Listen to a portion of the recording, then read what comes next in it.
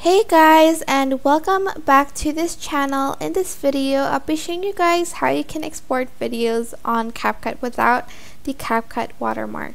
So if I go to export here, as you can see there is a remove watermark, and I can tick this or not tick it, but I do have to log in to CapCut to remove the watermark for free within a limited time.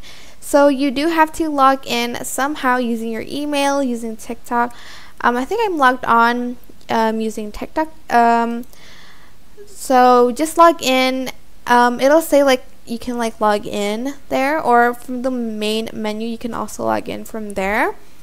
So let's just go to the home page.